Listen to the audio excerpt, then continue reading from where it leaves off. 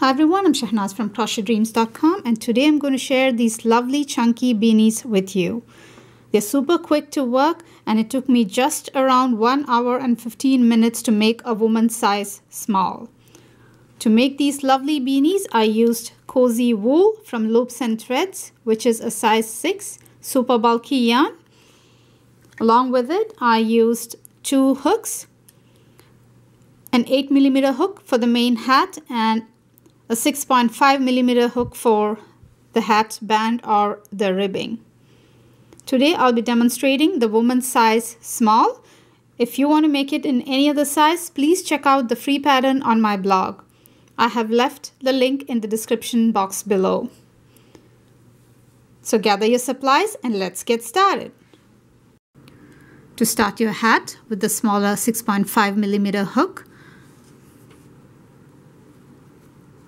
chain 8, 1, 2, 3, 4, 5, 6, 7 and 8, and work a slip stitch in the second chain from your hook. This is the first and this is the second chain. So work a slip stitch into that. Work a slip stitch into the next chain. Now some people slip stitch really tight. If you're one of those, you can maybe work your ribbing using the bigger hook or slip stitch loose like I do. To make your slip stitches loose, before you start your slip stitch, by inserting your hook into the next chain or stitch, pull up that loop on your hook. The size of your slip stitch will depend on the size of your loop. So just pull up that loop before you start your slip stitch. Once you do it a few times, you will get used to it and easily do it without even thinking. So pull up that loop and then work your slip stitch. So that will give you a nice big slip stitch which isn't very tight.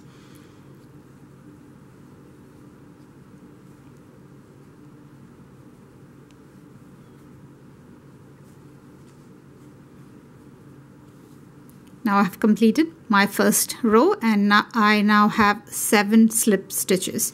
So now let's begin row 2, chain 1, turn, and for row 2 and every other row we will only be working stitches into the back loop of each stitch. Every stitch has a front loop and a back loop, and we will insert our hook only under the back loop while working our stitches. This is our chain 1, so go ahead and work a slip stitch into the back loop only of the first stitch. So insert your hook into the back loop only and complete a slip stitch. Pull up that loop, insert your hook into the back loop of the next stitch and complete a slip stitch. Insert your hook into the back loop only of the next stitch and complete a slip stitch. So go ahead, work a slip stitch into each of the remaining stitches, and at the end you should have worked 7 slip stitches.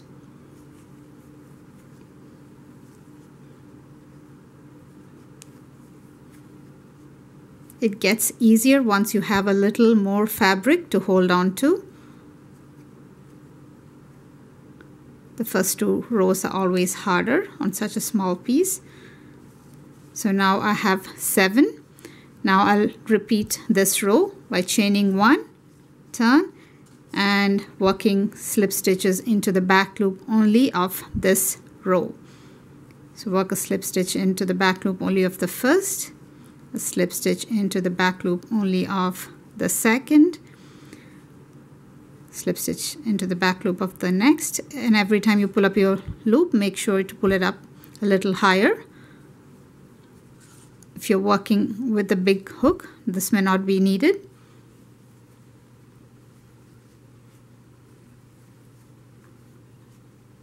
Work a slip stitch in the back loop of each stitch across. And keep repeating this row until your ribbing is 18.5 inches long. I have now completed my ribbed band and it is 18.5 inches long. But before we seam the sides of the ribbing, I want you to notice that this ends in a braid pattern, but we need one extra row after that. So work one more row of slip stitch into the back loops only.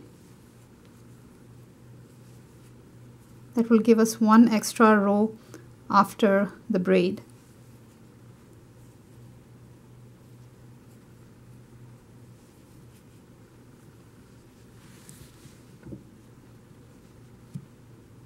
So now if you look from the top, after the last braid you have one more extension, which is like a braid, but it's towards the side and you cannot see it on the top. That is how your ribbing should stop or end in this kind of row. Like after a braid there should be an extension and it shouldn't end right at the braid. Now let's seam the two ends together, making sure you can see the extra row after the braid. Fold the two shorter ends, bring them together. And now this is where you can see the extra row after the braid. Take your hook out from the loop and flip to the foundation chain side. We will start slip stitching from this side. And when you insert your hook through the foundation chain side, don't go through the very edge and don't go very close to the braid here. Insert it somewhere in between, a 1/4 inch away from the edge. So if you look at the other side, your hook will emerge very close to the first braid on the other side, and that is what you want. So now insert your hook through the foundation chain side and then grab the loop on the other side and pull through. Now slip stitch through the foundation chain side, going only a 1/4 inch deep, and the back loop only of the slip stitch on the other side.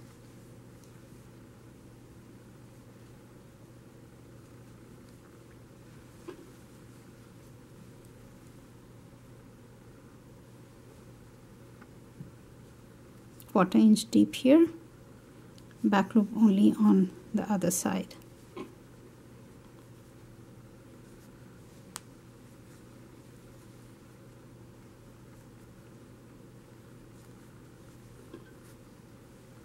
When you reach the very edge, don't even go 1/4 inch deep, just go through the edge like that.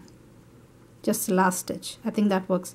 I saw that that works better here, so I'll just go through the edge here and then the back loop on the other side. To join, we've completed joining the two sides of the ribbing. Now you can flip. So this is how the seam looks. It's pretty seamless, like you see. You can use this tail when you are like weaving it in. We'll just bring this a little bit more closer, and now turn it inside out to make sure your seam is hidden inside. Now that you have joined the shorter sides together, you will work single crochet stitches around the ribbing like that. And for a woman size small, you need to distribute 42 stitches around your ribbing. You will be working your stitches into the valleys between the braids and not into the braids themselves, because it's going to be hard to stick your hook into them. And before you start working your single crochet stitches, switch to the 8mm crochet hook. You will be making the rest of your hat with the bigger hook. To distribute 42 stitches around the hat, first make an estimate and count the total number of valleys you have around your ribbing. So go ahead, start from where you have the loop. That will be your first valley, and go ahead and count the valleys all around your ribbing and come back and meet me. I have now counted the valleys around my ribbing and I have a total of 41. So to make it 42, a multiple of 3, I will be adding an increase at the seam. If you have, say, 40 or 1 or 2 lesser than me, you can add more increases. Just make sure you're distributing it evenly around your ribbing. If you have more valleys than 42, you might have to add decreases to make it 42. So finally you have to have 42 single crochet stitches worked all around your hat. So let's begin. Chain 1 to start. Make sure you have switched to the bigger 8mm crochet hook. I'm at the seam, so I will work an increase there. Remember, I had only 41 valleys, so I need 42. So instead of working one single crochet into this valley, I will work 2. And when you work your single crochet stitches, don't go right through the edge under one loop because it's going to leave a hole in your work. Go a little deep, a 1/4 inch deep, and then work your single crochet stitches. So I'm working one single crochet stitch into that valley and one more into the same place. So now I have adjusted the stitch count, and now I can go ahead and work just one single crochet into each of these valleys here. So go ahead, work your single crochet stitches. And at the end you should have a total of 42 stitches. That is a multiple of 3.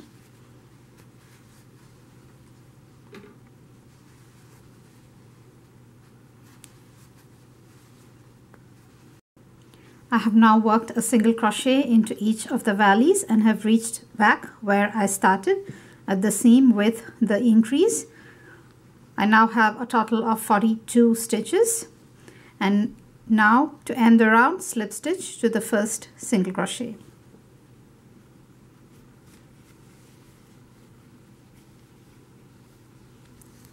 So now your base round is complete. Now let's work round 2. To work round 2, we will be distributing 14 repeats around the hat. And each repeat is made of 2 double crochet, chain 2, and a single crochet worked into the same stitch.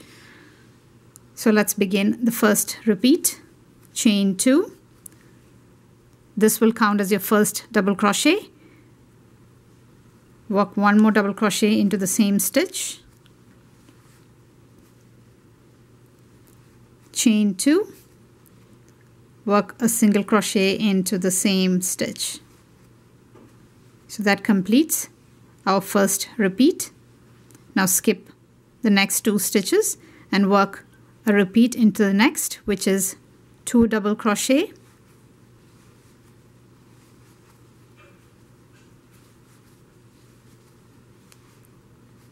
chain 2, and a single crochet into the same stitch. Now skip the next 2 stitches and work 2 double crochet, chain 2, and a single crochet into the next.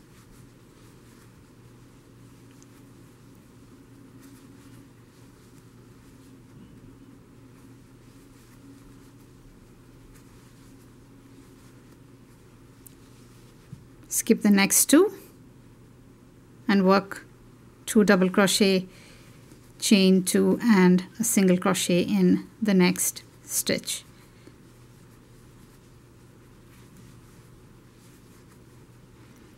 So go ahead, keep working like that. Skip 2 stitches and a repeat in the next, skip 2 stitches, a repeat in the next, skip 2 stitches, a repeat in the next, like that. And each repeat is 2 double crochet, chain 2, and a single crochet worked into the same stitch.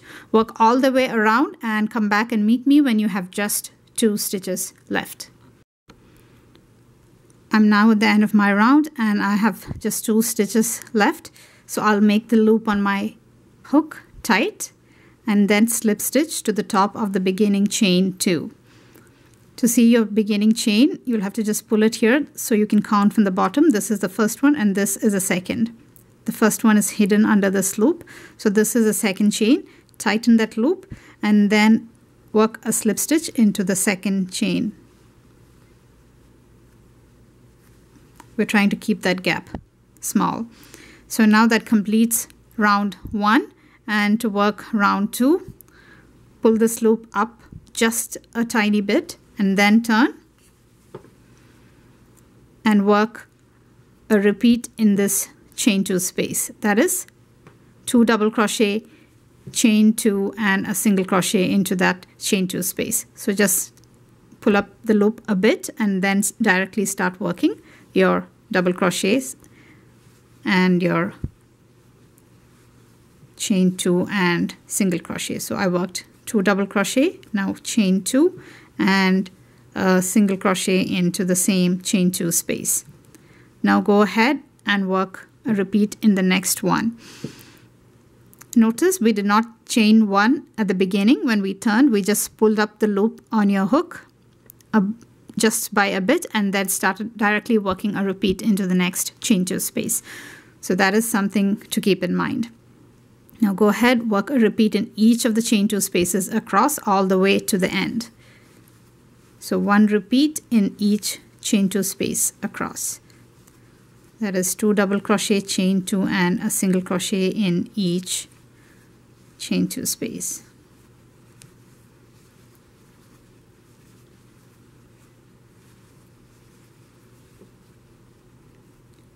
So go ahead and work in every chain 2 space until you reach the end of the round and you don't have any more chain 2 spaces to work into. So go ahead, keep working repeats and I'll meet you at the end of the round.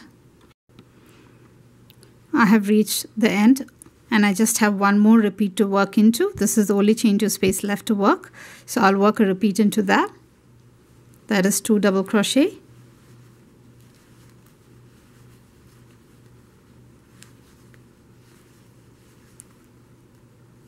chain 2 and a single crochet into the same chain 2 space. And now we have to slip stitch to the top of the first double crochet, which is this one.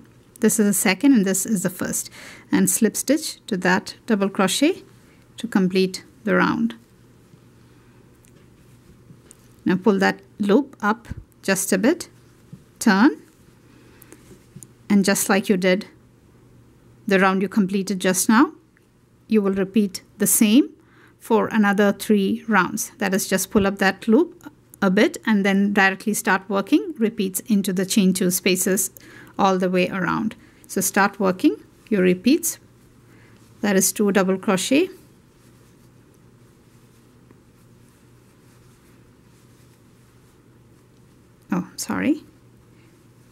chain 2 and a single crochet into the same chain 2 space. So go ahead and work a repeat in each of the chain 2 spaces here. The chain 2 spaces will be under these bumps that you see here. Look under that and you can find your chain 2 spaces easily. So work a repeat in each of them and at the end slip stitch to the first double crochet and turn your work. So come back and meet me when you have a total of 5 of these rows. To count your rows in this, your first row will go like this and your next row will go like this and your next one will go like this. The stitches will be aligned like this. So that's how you count. I have now completed 5 rows. This is how you count your rows. 1, 2, 3, 4 and 5. So I have completed 5 and now let's begin our round of decreases to shape the hat. After you have completed 5 rounds, turn your work. Pull that loop up a little bit. And now instead of working 2 double crochet, chain 2 and a single crochet into each chain 2 space, we will work 1 double crochet, chain 1 and a single crochet into each of the chain 2 spaces. So go ahead, work 1 double crochet, chain 1 and a single crochet into each of the chain 2 spaces across. 1 double crochet, chain 1 and a single crochet.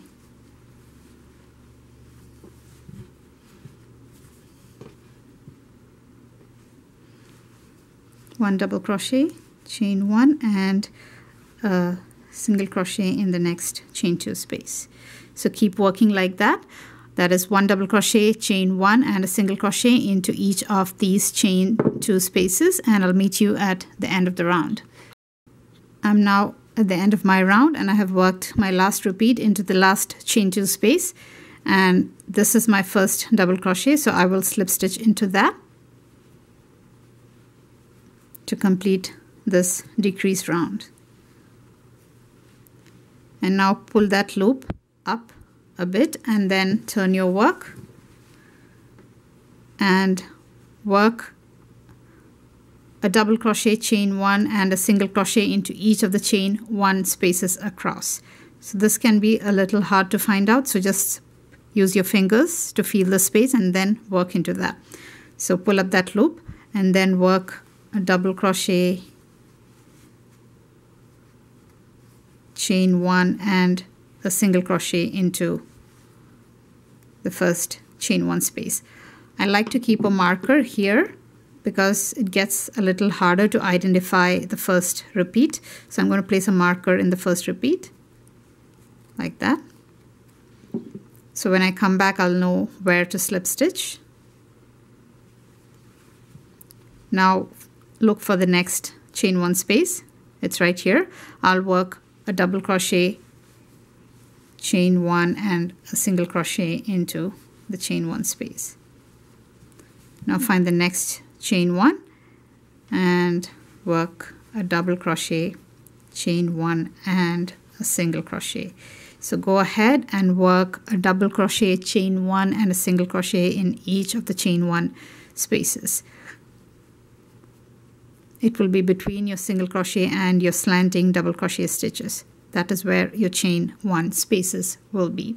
So go ahead, work a double crochet, chain 1 and a single crochet in each chain 1 space across until you reach back near the marker. I'm almost at the end of my round and I have one more chain 1 space to work into, which is right here. And I'll work a double crochet, chain 1 and a single crochet into that space. So go ahead and work a double crochet, chain 1 and a single crochet into the last chain 1 space and slip stitch to the first double crochet. I've just marked the repeat and it's not really the double crochet. So here is where the double crochet stitch is. So I'm going to slip stitch into that.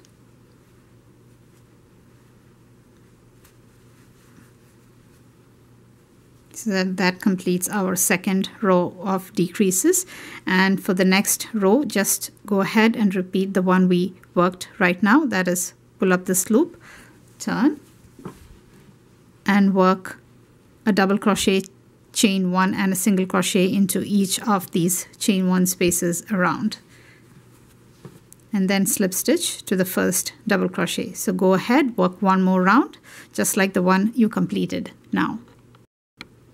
In the middle of my row, I ran out of yarn, so I'll be joining another skein, and I want to show you how I'm going to do that.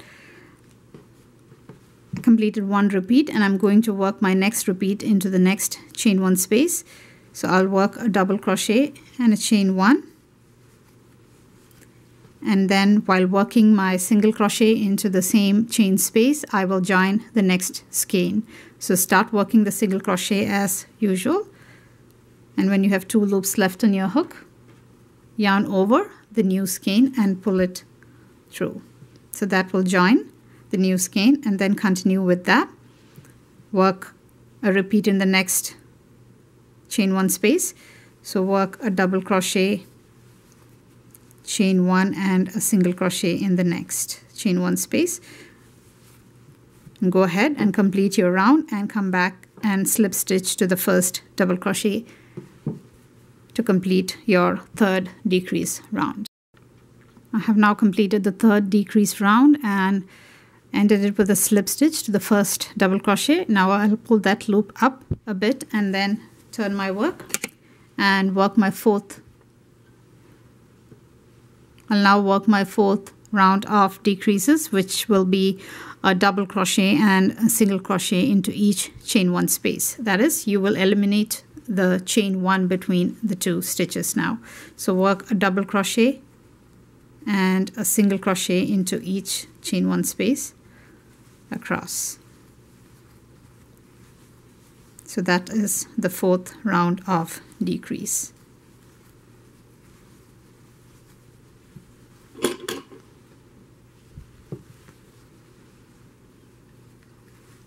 So go ahead, work a double crochet and a single crochet in each chain 1 space across all the way to the end, and I'll show you how to end the row.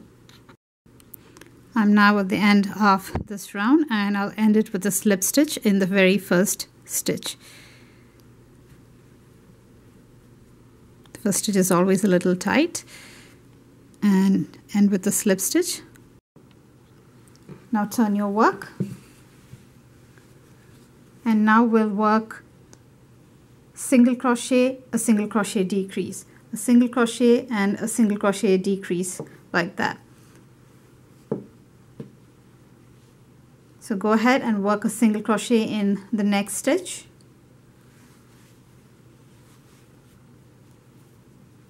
and place a marker to indicate your first stitch. So when you end the round, you'll know where to slip stitch. Work a single crochet decrease across the next 2 stitches. To work a single crochet decrease, pull up a loop in the first stitch, pull up a loop in the second stitch, and when you have 3 loops left on your hook, yarn over and pull through all the 3 to complete your single crochet decrease. In the next stitch, work a single crochet. In the next 2 stitches, work a decrease. Again, pull up a loop in the first stitch, pull up a loop in the second stitch, yarn over and pull through all the 3 loops on your hook. Work a single crochet in the next, and a single crochet decrease in the next 2. So continue working like that, a single crochet and a single crochet decrease all around your hat until you reach back near the marker. I have reached the end of my round, and I just have 1 more stitch to work into. So the previous one was a decrease, so I will work a single crochet into the last stitch and complete my round with a slip stitch into the first marked stitch.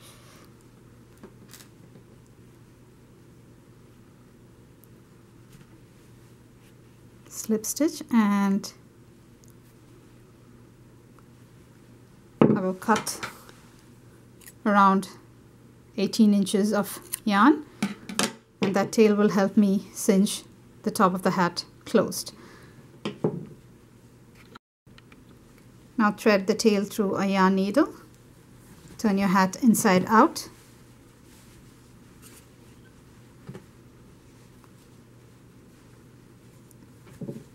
and run your needle in and out through every alternate stitch. You'll be skipping 1 stitch in between, and keep going in, skip the next one, come out, skip the next, go in, work that all the way around.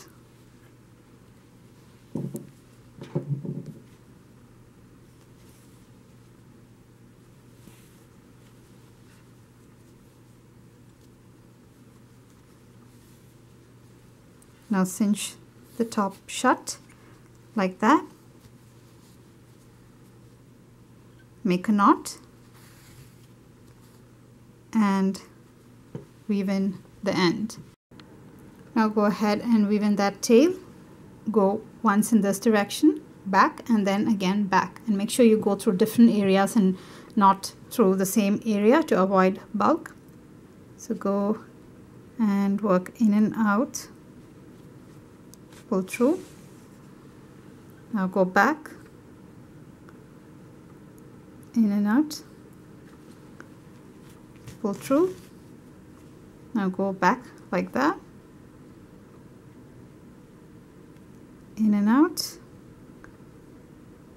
and pull through. You can now go ahead and trim your yarn. When you weave in, make sure you don't make it too tight or your hat won't stretch. Now go ahead and weave in the tails from changing the skein. Weave in just like I showed you. And now let's weave in this beginning tail at the base of your hat. Thread the yarn needle and bring these two sides together. From this side, insert your hook under this side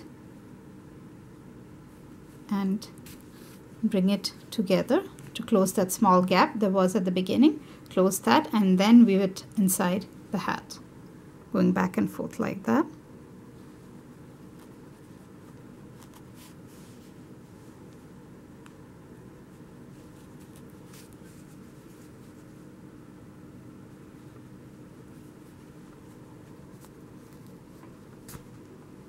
Now I'll trim my yarn.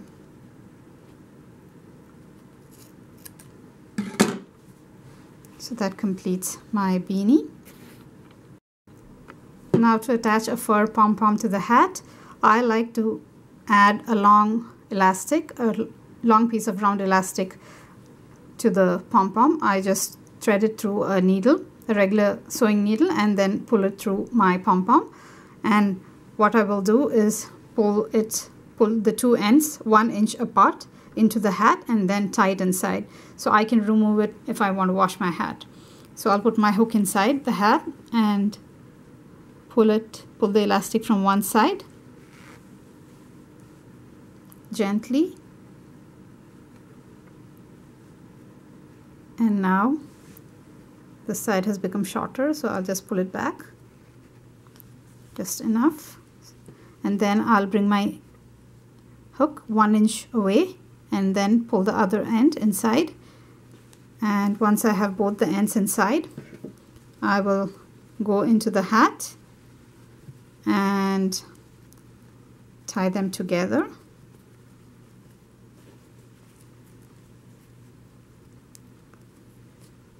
like this tightly, so whenever I want to wash my hat I can just take this off.